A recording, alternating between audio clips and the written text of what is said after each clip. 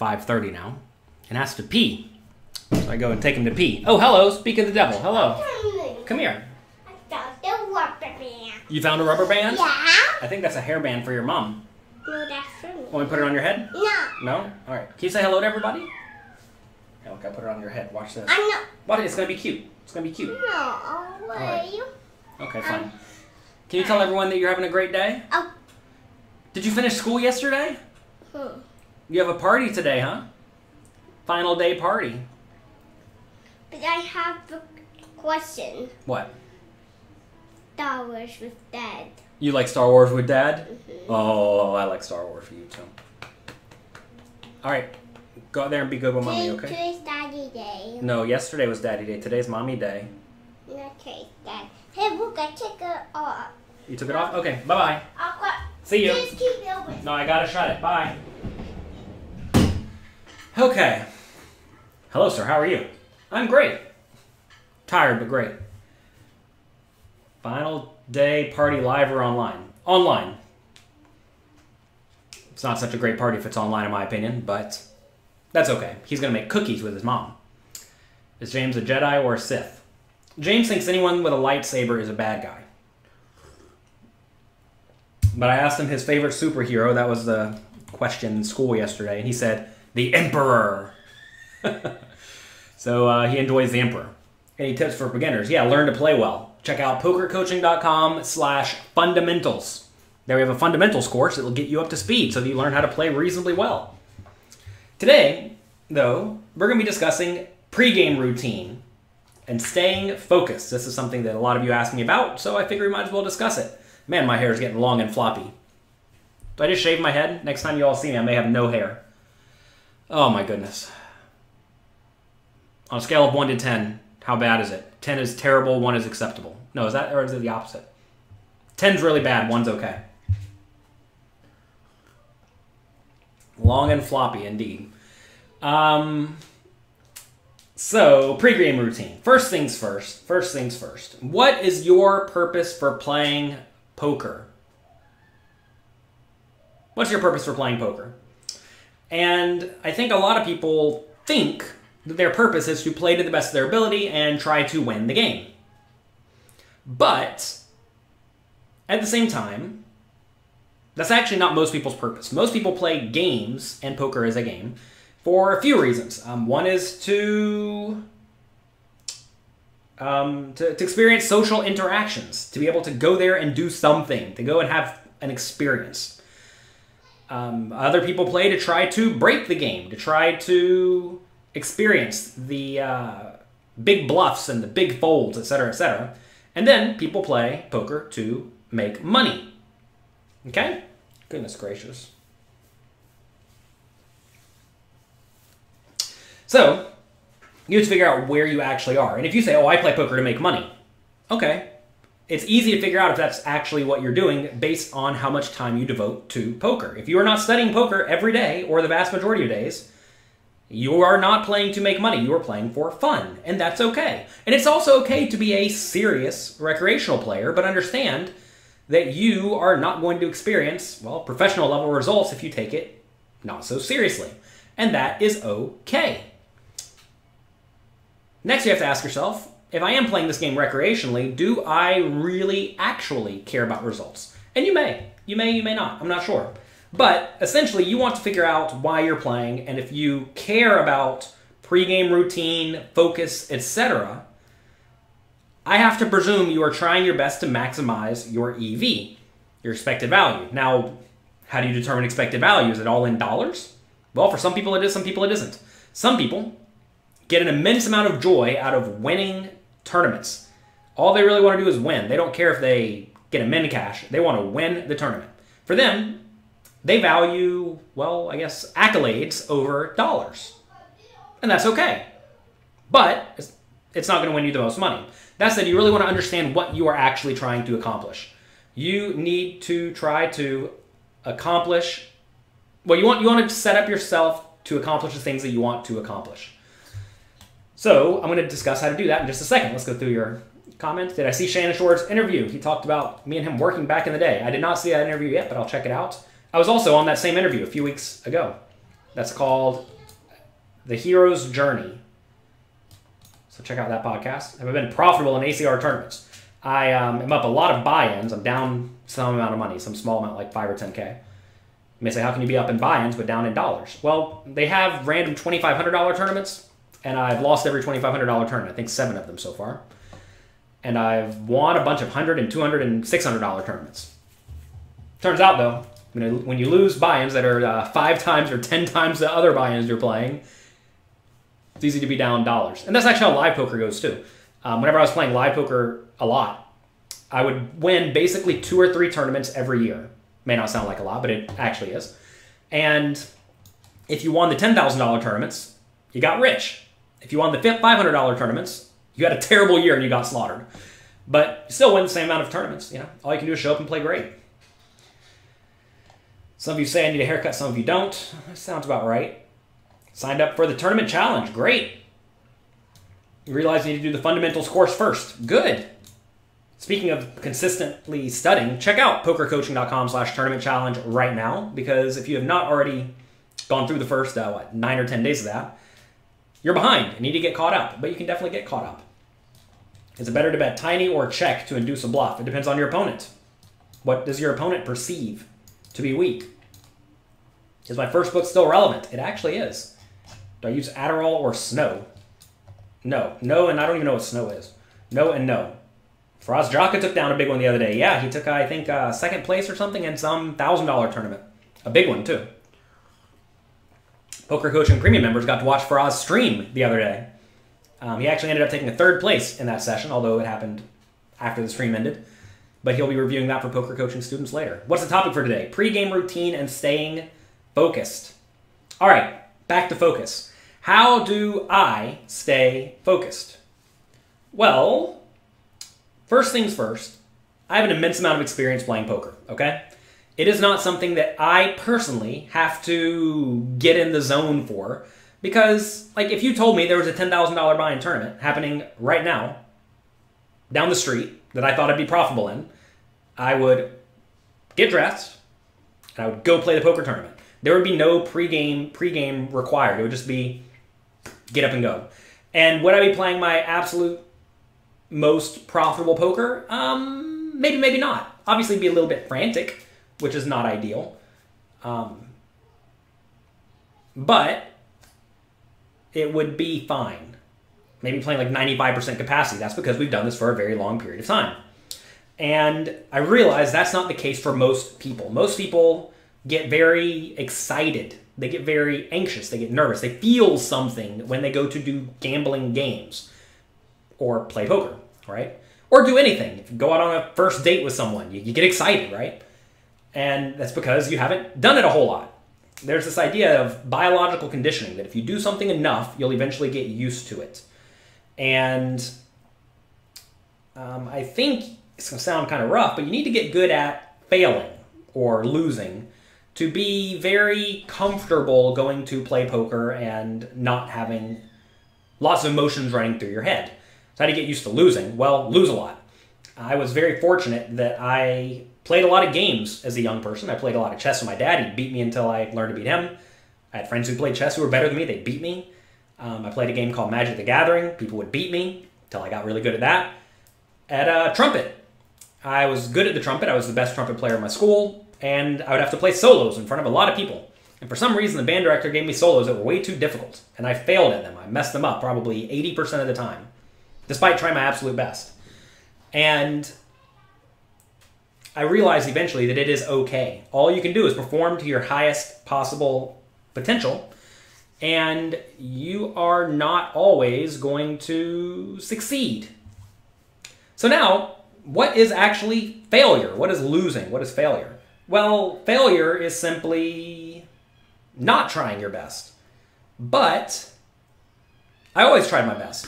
I'm not going to do something if I'm not going to try my best at it. Now, I may experiment with things and see if I am good at it, like basketball. I played basketball for a season. I'm not good at basketball. So, you know what? I don't do basketball. I think there's definitely a lot of merit in learning how to quit quickly things that are not good for you. I have a little coffee on that. I think we did it on last week. Commit or quit, one of the two. Anyway, I think in general, you are going to want to... Where are we going with this? Yeah, get used to losing so you're not excited. That said, I realize a lot of you still will be excited. I get emails all the time from you all saying something like, oh man, I get so excited when I have a big hand or a big bluff or when I'm deep in a tournament, whatever. What's my suggestions to that? Well, really the answer is get a lot of experience and get used to it. And realize all you can do is play your absolute best. So, whenever you go to the game, ideally, you don't want to get all worked up. If you are still getting worked up, though, here's some things that can help you purely focus. For example, clear your plate.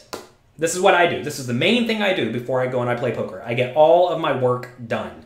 And ideally, I get everything that I would otherwise need to do out of the way before I go to play poker. That way, when I'm playing poker, I don't have to worry about anything else. For me, this usually means dealing with emails, answering whatever questions you all have, making sure I have all my content made. For example, I'm in an interesting spot right now because I would normally be at the World Series of Poker right now. And what I do before the World Series of Poker, around March or April, typically, is I get all of my routine work done ahead of time. Like I write all the articles I need to write between now and August. I make all of my weekly poker hand episodes. I make all my poker coaching quizzes. I get everything I need to get done so that I can focus on the World Series of Poker. When I'm at the World Series of Poker, I don't do much in terms of, poker-related business stuff besides meeting up with all of you in person and, trying to be nice and happy and approachable, which is sometimes more difficult said than done, especially after you bust a big tournament. But anyway, when I'm out at the World Series of Poker, I'm doing my best to just play good poker. It's the only thing on my mind, because that is my main priority. You want to make sure that poker is actually your priority, assuming you care about winning. Now again, if you don't care about winning, then do whatever you want. For example, I remember watching Jerry Buss, who owned the Lakers. He would be playing poker a lot during the World Series of Poker, and he would be on his phone for like a third of the day, standing up away from the table talking on his phone. He had multiple people who would just keep bringing him phones. It was insane. And that's because poker was not the most important thing in the world to him, which makes logical sense, He's not a professional poker player. He's playing for fun, and he has business to tend to. And, that's okay. But at the same time,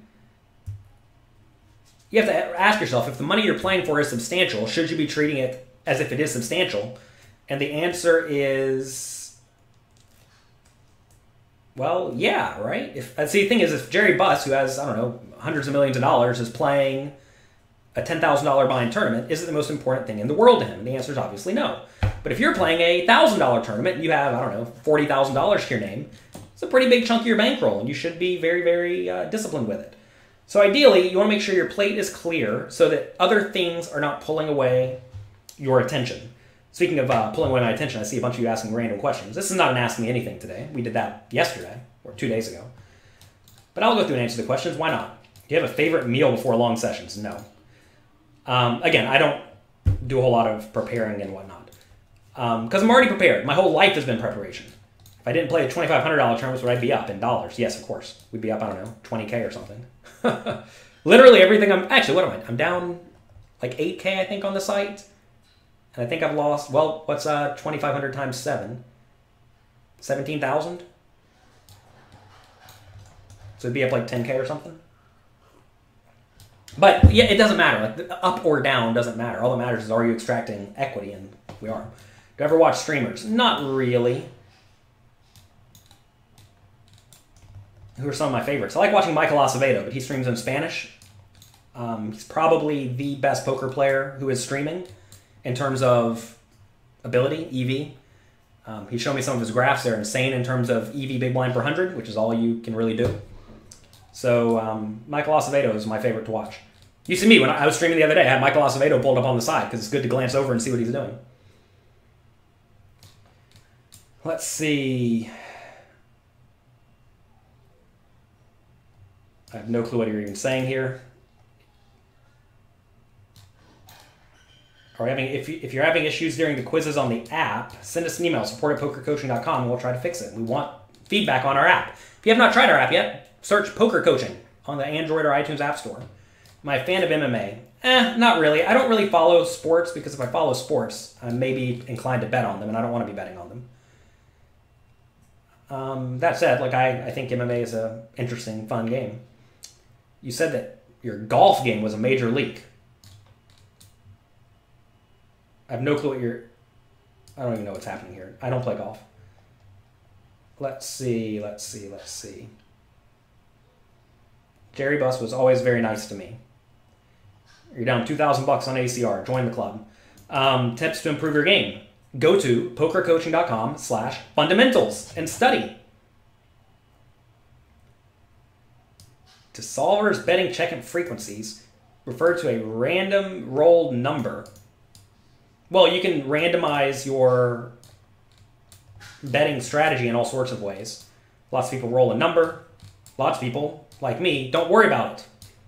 And just make the play based on how the hands fit into your range and your range advantage. We discussed that again, pokercoaching.com/fundamentals. You think poker's going to change drastically? I think it might become like 6-max or 9-max. What should you do to prep? Realize the games are basically the same. We released 4-max charts the other day. Go to pokercoaching.com/4max, completely for free, just for all of you. We already have 6-max charts on the site.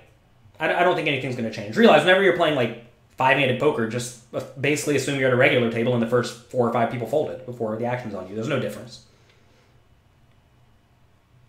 Is it okay if you're more of a field player than a math player? Well, you have to understand, if you don't understand fundamentally sound poker, as you move up, you're going to get crushed because your feel is going to become irrelevant. You find off days help you stay focused. As you play less poker, you will probably be more focused when you do play, assuming you're still playing some. Because it's more important to you, right? How many times do you get counter? I don't know. Like irrelevant math pertaining to getting counterfeit and all that stuff doesn't really matter. Play good poker. What do you mean by up or down? It doesn't matter as long as you have the equity. Whenever you study your results using a program like Hold'em Manager, you can look at your EV big blind per 100 number. That tells you how much you'd be up or down if there was less luck. Basically, every time you get it all in, instead of winning or losing, you get your equity out of that pot. And if that number is consistently going up, then you're crushing the game. If it's going down, well, you're losing, right? And the question is, like, how fast is it going up? And like Michael Acevedo's is the highest I've ever seen, and which is amazing, right? A very high EV big blind per 100 in high stakes games, despite the fact that he, still goes through the regular swings that everybody else does. My number's like 2/3 of his, which is still very good. Like 6 EV big blind per 100 is pretty solid. If your EV big blind per 100 is low, well then you are playing in games that are too tough for you. But that will let you know if you are winning or losing.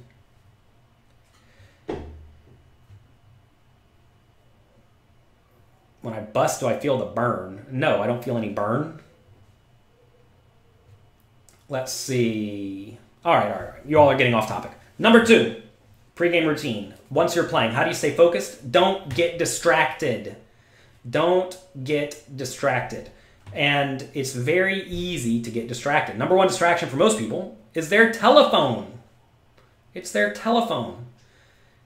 Whenever you are playing poker, ideally, you don't want to be on your phone. I've seen many players who used to be good who no longer have a reasonable win rate. And what happens to them is they used to be pretty good, but then they stopped paying attention. They started playing on Twitter all day or Facebook or whatever they're doing. And that takes away all of their attention. Now, some of these players may think, oh, I'm a good math player. The problem is that good math players and all good poker players make the most money by adjusting to whatever their opponents do incorrectly. So you want to make sure you're paying attention. Other things that can distract you are relationships.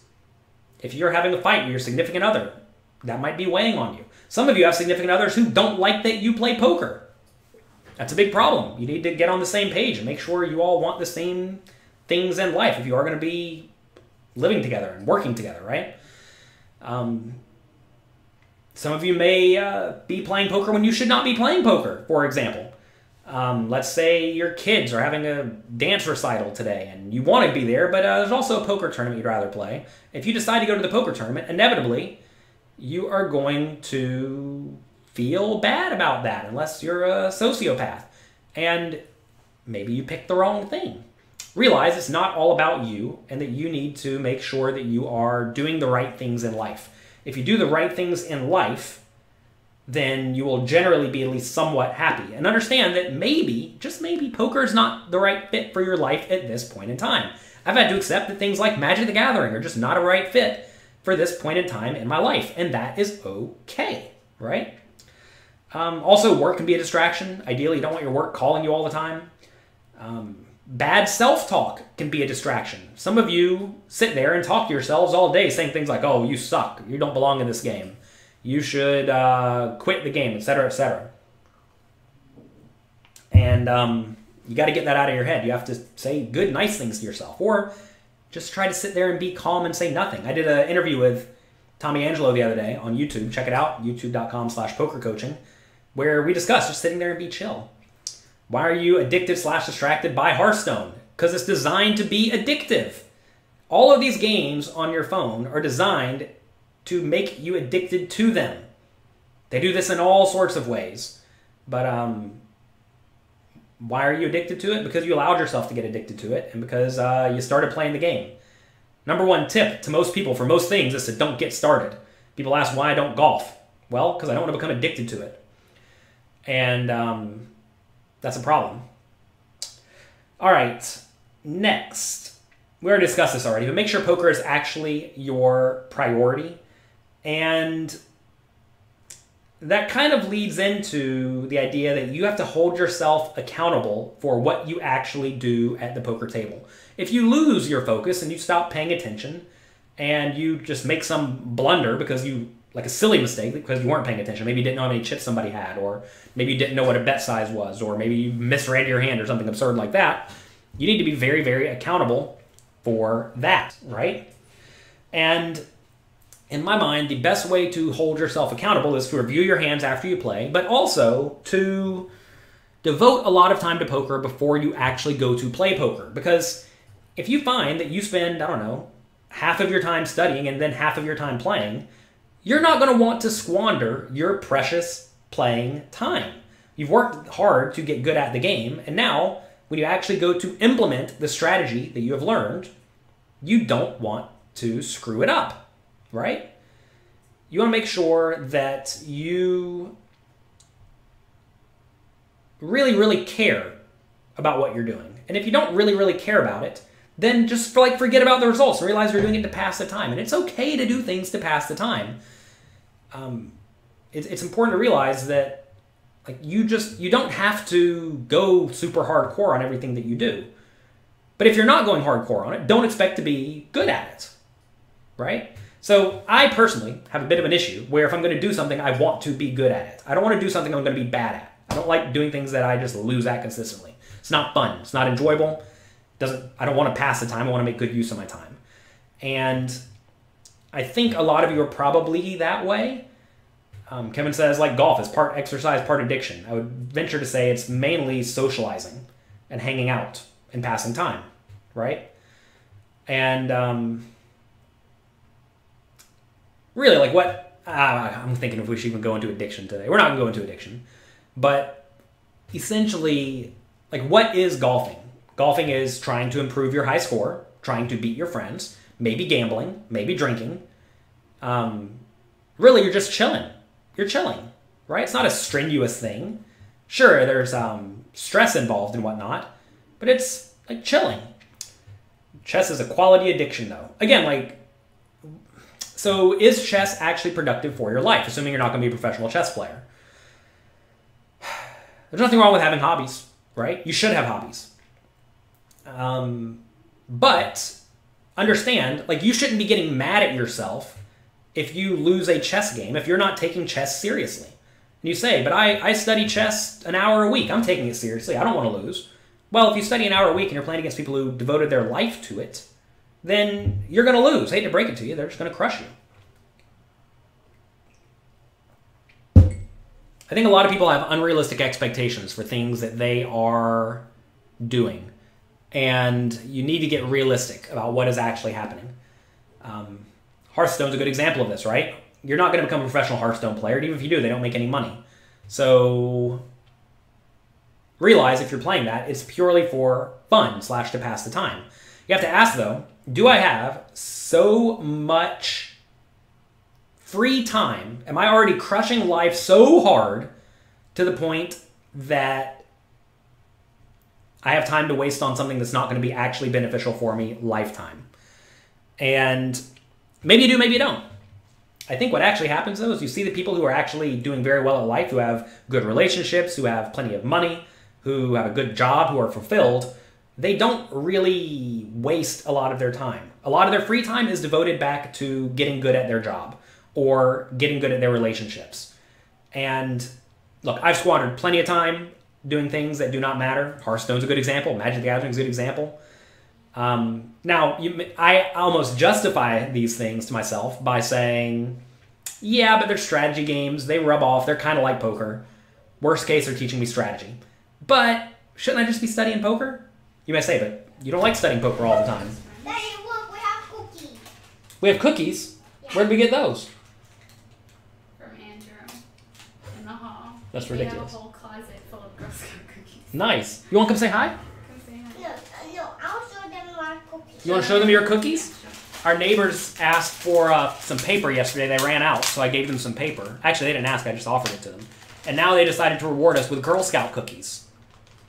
Are you so happy? Yeah. Yeah? Are you going to eat them? No, these are for showing class. Oh, you're going to eat them at the class? No. Okay. After class. See ya. Oh, Your enjoyment is too important. So that's really the question. How do you learn to enjoy things that actually matter to you? Because you may enjoy doing something like playing Magic the Gathering, let's say, but it takes a lot of time, it takes a lot of money, takes a lot of effort, takes a lot of energy. I think you're going to find that most of the people who are crushing it just don't do those things. They find things that they enjoy that are also beneficial to their life. This could be hosting a podcast where you talk to smart, educated people who could perhaps, you could learn stuff from them, right? You could, learn games that you can actually make money at long term, like poker. Poker's a great one because, in theory, you could actually crush it and get good. This is why I moved away from Magic the Gathering as an 18-year-old kid. I learned way back then, you're not going to make any money from being a Magic the Gathering player, so I'm going to play poker. I like Magic the Gathering better than I like poker. But that's okay, right? You bet I have over 1,000 viewers if I did this later in the day. Well, unfortunately, we have to build this around my life. Also, people watch the recording, and we do get over 1,000 viewers. We get, how many viewers do we get for this thing? 3,000 to 10,000 every day? Somewhere in there? Let's see. Are you familiar with the Ivy case, where you could see the cards, or see the, well, he couldn't, his friend could, see the defects in the cards. I'm familiar enough with it. There should still be some preparation, right? Football players prepare, all kind of professionals do. Well, if you're a football player, you have to get stretched and get fit and whatnot. They have pre-match routine as well, of course. So having studied off the table doesn't seem like a good excuse to not prepare. I'm always prepared. That's what you're missing, Muggy. I'm not, really, ideally, in the ideal world, like, how would you even prepare for poker? Think about this. You can review some hands ahead of time. You can start thinking about poker ahead of time. You could do that, sure. You could meditate, get your mind clear, sure. From talking to the mindset experts I know, they say I don't actually need to do a ton of these things. Why? Because I don't have all these crazy things going through my head naturally, right? I think a lot of people have a lot of issues in their head. They really do. Even a lot of very, very good poker players. I'm somewhat naturally kind of chill. We have lots of thought processes going on, but I'm not frantic. I'm not annoyed. I don't get angry at stuff. And if I do, it's subtle, right? We talked about this the other day when we had my wife on the show. Like, if I ever do get annoyed, it's for like a split second. Like when you bluff the $2,500 tournament off, like we did the other day on the stream. Yeah, it's annoying, but it's not going to impact my play. Just sit there and keep playing great. And the thing is like, especially when you're playing online poker, if you're very good at multi-tabling, you're just reading numbers and then playing accordingly. So as long as you take a second, read the numbers, make proper adjustments, and make the play, you're fine. And it seems like I'm pretty good at executing on that. So anyway, I definitely have gone through periods of life where I was very hardcore about getting in good routines. Again, I'm talking purely for me, right? For most people, I think they are at that point where they really need to be doing it. Made about 20K. How would I recommend talking about poker winnings with employers? I probably just wouldn't. Maybe that's something you bring up in the interview if you actually do talk to people about it. If they say, like, so what'd you do last summer? Because you're in college, right? Say something to the effect of, tell them that you play poker, right? Tell them you play poker and you won 20,000 bucks. People will like that. I would not list it on a resume as a job or anything like that. Let's see. You bought 2 of my books. Congrats. I hope you enjoy them. Did I play Command and Conquer? No. You have a win rate of 30 big blinds, I guess, per 100? I don't even know what you're asking here. What are good options to study besides these programs? Check out pokercoaching.com.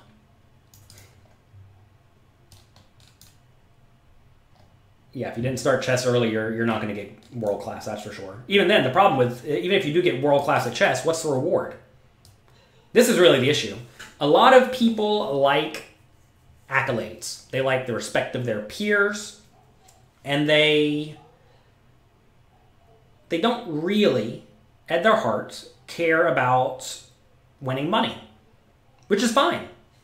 But you're going to find that there are a few things that give people problems in life. Finances is one of them, relationships, health, your mental well-being, etc. And while money doesn't cure all your problems, it cures your financial problems. And if you can just play a game that could also, or do something that could also cure your financial problems, you might as well. That way it's just one fewer thing that you have to worry about. Taking the fundamentals course now. Great. Hope you learn a ton from it. Is James the next Isildur? Probably not. Without being rude, what's the moral of the story? The moral of the story is you have to figure out how to make poker your main priority, assuming you care about actually being good at poker. And a lot of people do not make it their main priority, but they want or expect to have results as if it is their main priority.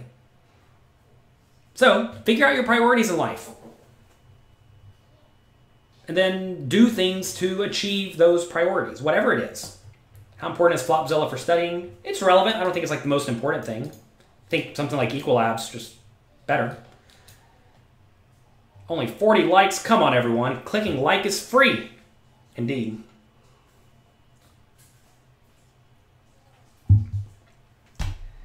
So we should talk about stimulants. Things like coffee, Coca-Cola, cocaine. I would definitely suggest you get off of stimulants, especially before you go to play poker. It's very, very important. What I do before any poker tournament series is I will just stop drinking coffee for like a week. And then when I go to play poker, I'll get back on it. And it turns out that if you get off of these things ahead of time, whenever you do need them, whenever you're getting a little bit lethargic at the poker table, they'll be helpful. Also, make sure you're in decent health, right? I guess I should make this clear because I'm sure some of you are going to say, cocaine. Yeah, don't do cocaine. Don't do things that are just horribly detrimental to your body.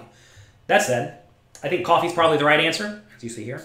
I do not drink sodas or anything like this. The only drinks I drink are, well, red wine, probably not an ideal drink either. Water, coffee, and tea. Although I've gotten off tea. I found that some teas make my skin a little bit like rashy, raw. So I got off them. It turns out skin looks better now. Maybe we drink only coffee, water, and wine now. But there is the idea that you want to make sure you get off of these things so that they are very potent. What a lot of people do is they start on coffee, then they start drinking lots of Coca-Cola, then they start drinking lots of Red Bull, then they start doing drugs, and they just keep ramping up until they wreck themselves. So you want to make sure you go through cycles where you don't completely wreck yourself. So yeah, that's important. Where else were we going? Oh, being in good health, yeah. You're going to find that if you're just generally in good health, you'll be able to sit there and focus better. I don't think you want to be ripped. You don't want to be in super sick shape because then you're going to need to eat all the time. Turns out if you have a lot of muscles, you have to eat a lot to sustain those muscles. And I don't think you want that necessarily. But I do think you want to be in generally good shape. You want to feel good. You want your body to feel good. So that's just not another distraction, right? Is it possible some of the things discussed in Dr. Carter's course can help with preparation? Yeah, of course. Light exercise, mindful meditation, calming breaths. Yeah, all of that. Never caught me live, though. Hello, Ryan. Glad you're here. Shout out to Big J. Right, wait, shout me out, Big J. Hello, Ryan. There we go. I did it without even reading the thing. Is edge shorting cheating? I don't know how they define cheating. Clearly, the courts said it was cheating. I think, personally, if you go to the casino and they present you a game, even if you ask for specific things in that game, like a special deck of cards, if they say sure, then in my mind, nothing you do there is cheating. What about using an electronic device? Another good question, right? Do you have to use only your brain? I don't know. I think electronic devices are probably out of line because the casino doesn't know you have it. But if you tell the casino, hey, I'm going to use this electronic device right here while I play, is that cool? And they say, sure, that's fine, then there should be no problem. As far as I know, Phil Ivey asked for special decks of cards. He asked for Mandarin dealer, and he asked for his friend who spoke Mandarin to speak to the dealer in Mandarin and ask them to move the cards around because those made it lucky or something like that. So I guess there was a lie there that it didn't make it lucky. Or maybe it did make it lucky. You won a lot of hands, didn't he? It basically let them know there was a defect in the cards that they requested that the casino provided. And the way they were cut made it to where you could slightly tell the difference in low cards to high cards if the cards were turned around opposite directions. So anyway, they knew what cards were coming. Is it cheating to know what cards are coming? It's certainly venture to say that if you know what cards are coming, that is cheating. But I do not. I think you should have been paid by the casino. The casino provided the game. I think the casino should get their act together and not provide games that are not in their favor. Right? That's what casinos do. They provide games that are in their favor, and it sets a very bad precedent that if the casino just thinks you're cheating, or if you even somehow just get an advantage on them because they presented a game that was bad for them, that they can just take your money back. It kind of the law or the decision essentially presumes that casinos do not have to play without a disadvantage. Is the poker coaching site down? I don't know. I don't think so. Maybe it is, though. If it is, it'll come right back up. Again, 30 big blind win rate, good. Yes, 30 big blind win rate is good, and per 100 hands, clearly, yes. Something like 5 or 6 is good. You probably have a very small sample, though. In tournaments where the prize is such that you don't care that much about min cashing compared to tournaments where the min cash is significant, how does that change your game? Well, min cash is always roughly the same amount, right? Unless you're playing a satellite or something. So you may say that you're playing a small buy-in tournament so you don't care about the min cash. Doesn't work like that. You should be treating all games the same. What's the best way to study the hands? I go through lots and lots of hands, and I essentially try to find things after the fact that I don't think were necessarily ideal. Also, if you want to go into database analysis, we have a coach, Alexander Fitzgerald at pokercoaching.com, who does a lot of this. But essentially, he looks for common spots where he knows you should be let's say, check raising X percentage. If you're not, it presumes maybe you're doing something wrong. Not necessarily, but maybe. Also, you want to look for spots where you think you're profitable, but you're clearly not. Like, say you look at every king-jack offsuit you play from under the gun, and it's unprofitable, yet you play it every time. That's elite. Don't play the king-jack offsuit. Just start folding, right? So you want to look for spots where you're just definitively losing money, where the alternative is 0, right? You can fold for free, or you can play the hand and lose some amount of money. You'd rather just fold for free. Louis Flute says you have a little trick in your study group. We like to play video games, so while we play, we turn off the game sounds and listen to poker coaching videos. Genius. There you go. Make good use of it. Is starting poker early in life important like chess? I don't think so, and that's because people don't take poker as seriously as they take chess.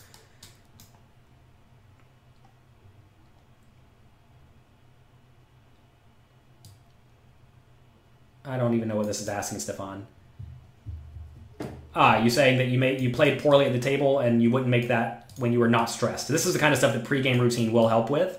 I feel like this is the issue I don't think I actually have, right? Essentially, you want to make sure that you are playing as well as you know how to play when you are playing.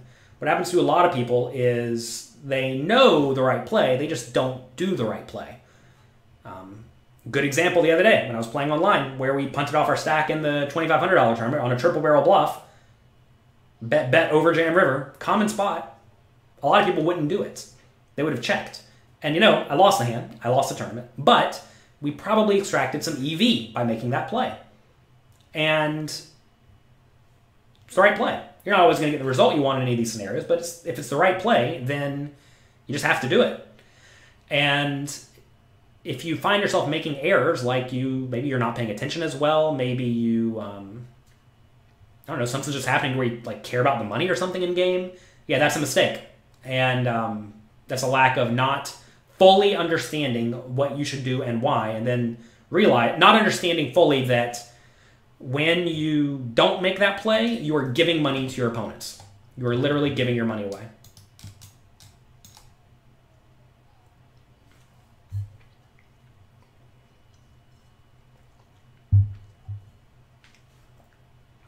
Let's see.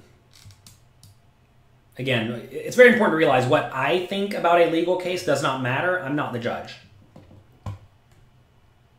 How do you get out of mental ruts and get back to your performance? Study and learn how to play very, very well.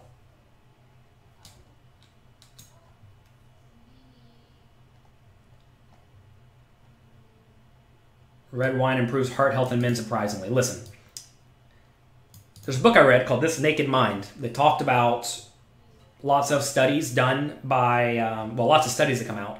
Turns out the vast majority of them are paid for by alcohol companies. Also, studies like this say you can have 1 glass per day. I know I sure don't have 1 glass when I have it. That's for sure. And a lot of people try to justify their poor behavior by citing whatever they can.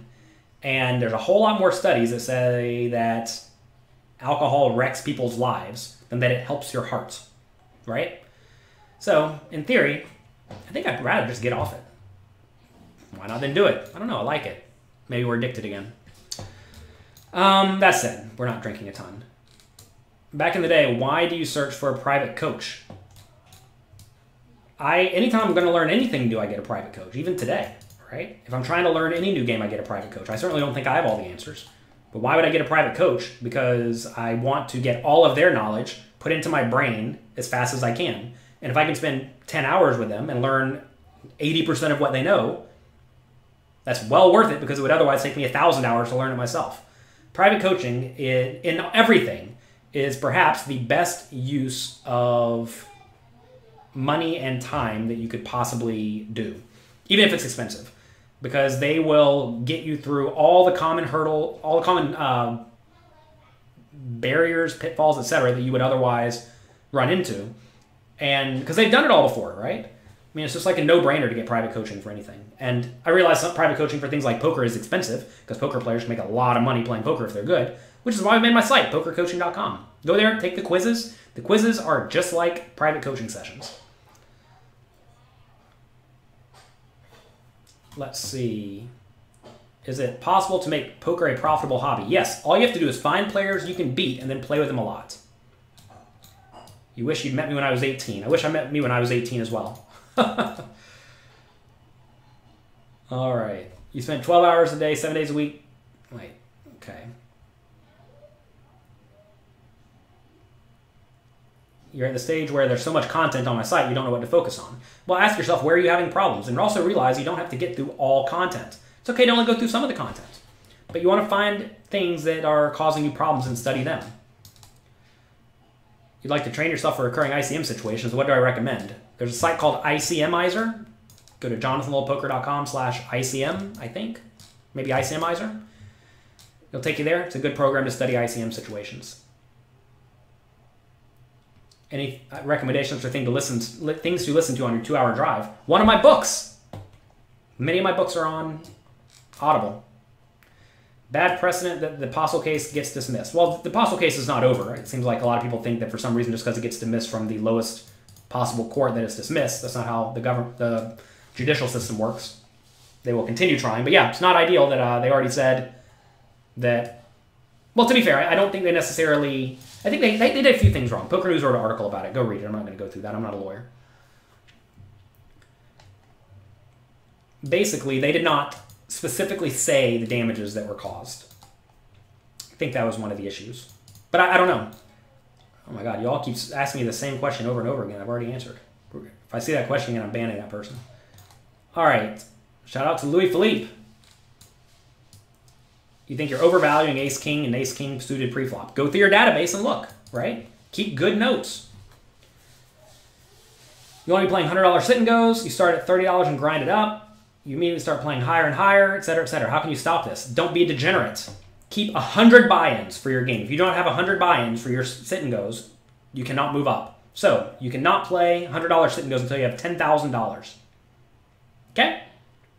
There you go. If you have $100 right now, you can play $1 sit and goes. When you get to 500, you can play $5 sit and goes. Do that, be disciplined, and you will probably succeed at poker long term or lose a little bit of money.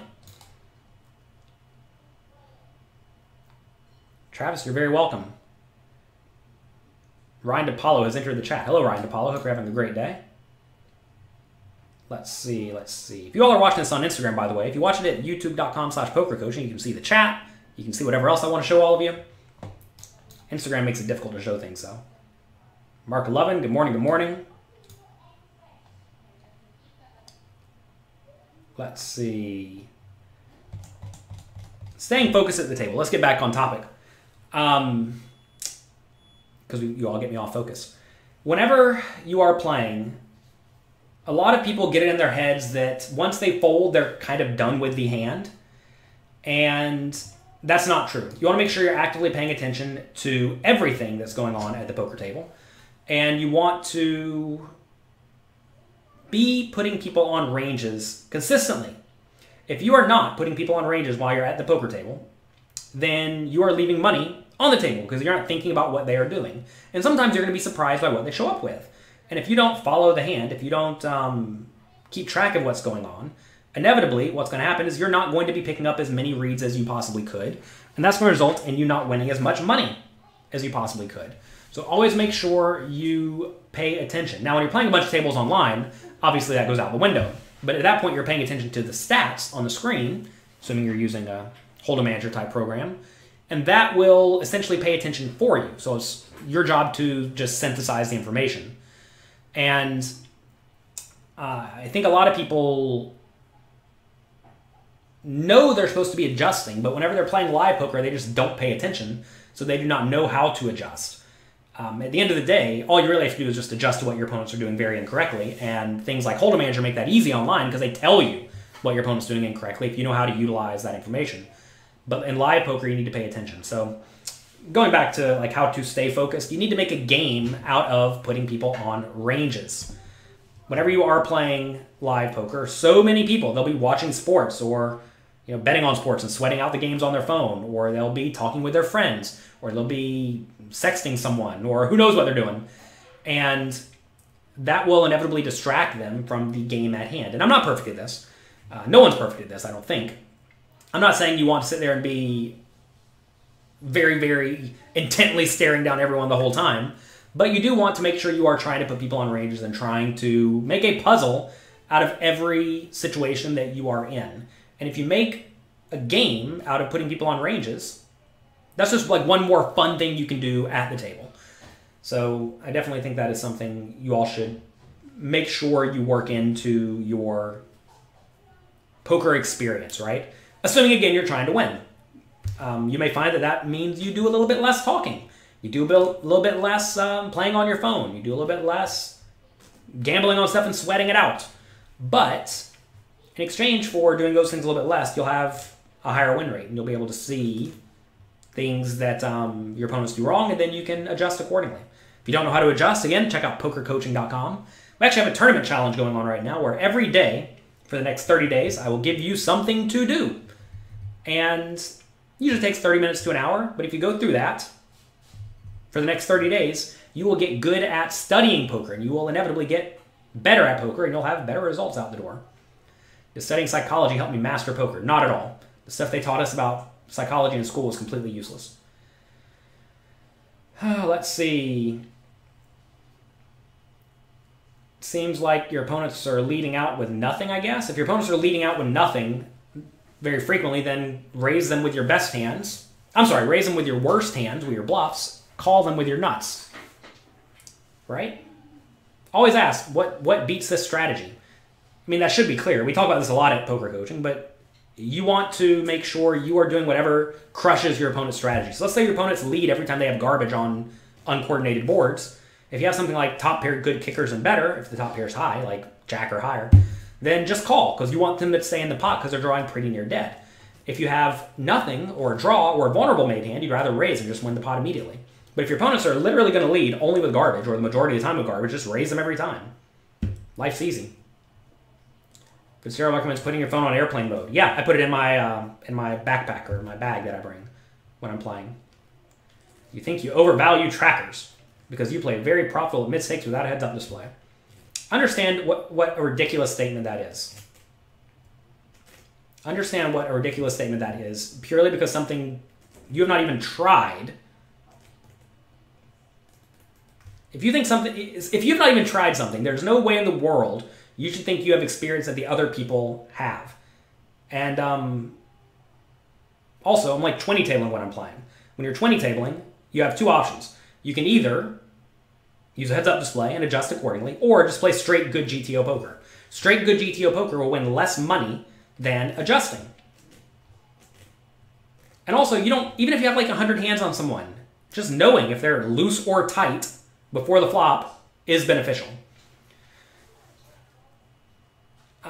Certainly there are people who don't use heads-up displays, and they're fine. You'll find that most of them can't play very many hands, or they can't play very many tables, right? This is the same person who asked earlier. Does it strictly have to be 100 buy-ins for heads-up sit and goes? Absolutely no less. Look, you do whatever you want, right? I'm telling you, if you have a problem with being a degenerate, where you always want to move up and press the stakes and try to get rich quick, you're always going to be broke. If you play parlays, and you parlay like crazy all the time, which is exactly what you're doing, you're going to be broke for pretty much your whole life. Every once in a while you're coming to money, but then you'll just keep playing higher and you'll lose all that too. So if you have to have 100 buy-ins to play the games and you're really strict and diligent about it, then you'll get there. And yeah, so I realized a lot of sites do not allow heads-up displays, which is good for the bad players. It turns out that when you take away the skills of the good players, their win rates go down. Which is why some of the sites, like World Series of Poker, Party Poker, etc., instead of like jacking up the rake and making the games very luck-based, like sites like PokerStars do, which also, that diminishes the edge of the good players, World Series of Poker, Party Poker, etc., keep the rake low, keep structures good, but they get rid of heads-up displays, which turns out kills the good player's edge about as much as raising the rake does. Feels way better though, right? Because you're still playing poker and it's on a fair level playing field and the rate's not high, etc., etc. And like if you ask yourself which would you prefer the sites to, obviously you'd rather just get rid of the heads-up displays and not make all games unbeatable across the board, or at least the majority of games unbeatable across the board. Will this stream be saved for later? Yeah, all of these streams are available at youtube.com/pokercoaching.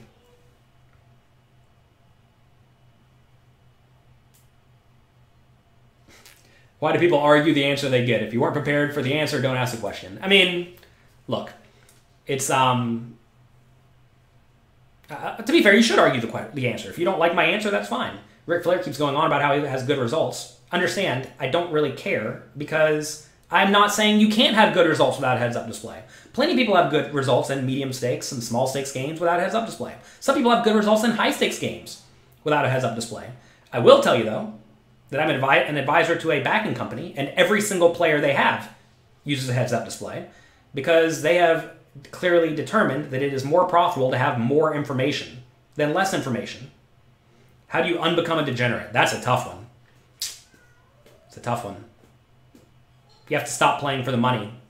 You have to stop playing to try to get rich. You have to find a process, follow the process, like I just gave the process of keep 100 big blinds, or 100 buy-ins for your game, and you have to develop discipline, right? And if you are a degenerate, you essentially lack discipline. And you have to get that in your life. And it's easy to do it with games like poker. You just set rules and do not break them. If you break them, you quit playing forever. Obviously, that's a very strict rule. That's the in-game rule.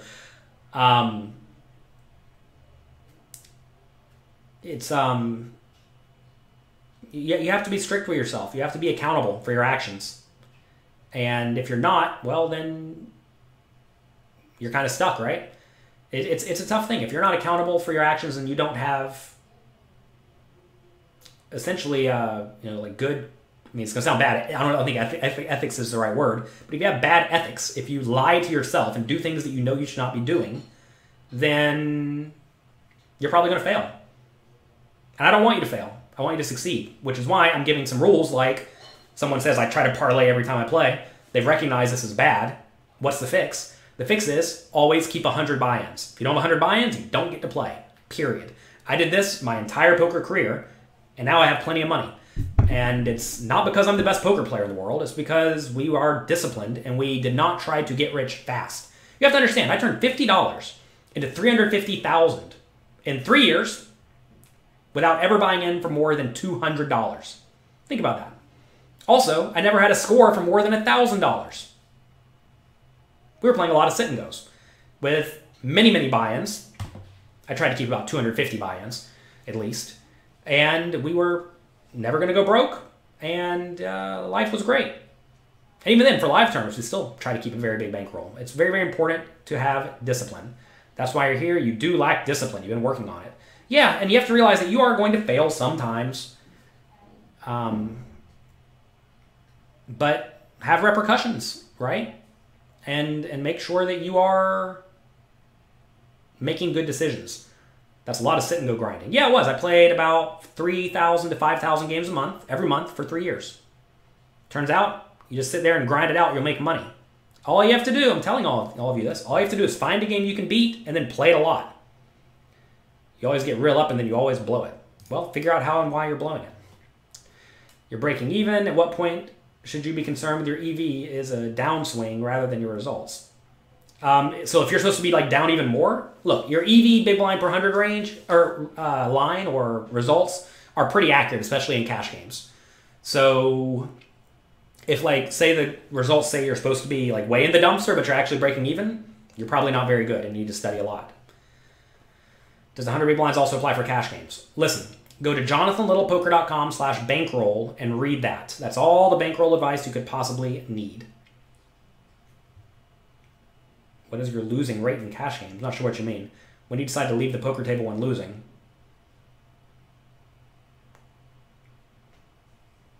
Go to jonathanlittlepoker.com/bankroll and read that.